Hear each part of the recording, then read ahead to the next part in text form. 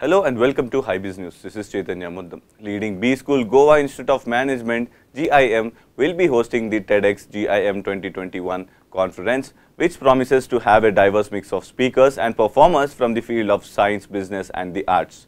The virtual event, which is being held on 24th January, aims to create thought-provoking conversations for the student community at large. Some of the speakers include Samrat Kolkar, CEO and co-founder Believe, Rafina Sheikh, founder of Goa Goa, Ratneshwaran Maharshwaran, computer scientist and entrepreneur, Anushka Hardikar, illustrator and visual artist and performer Ankur Dinge.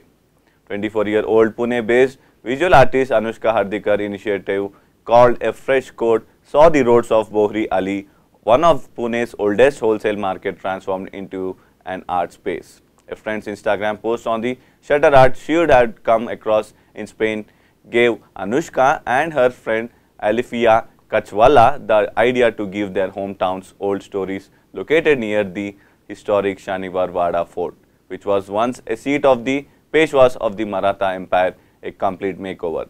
Anushka got together a team of artists who spoke to shop owners, recorded their stories and converted it into art, which was then painted onto the shutters of their store. The initiative saw locals and tourists head to the streets to view the beautiful street art created by the team.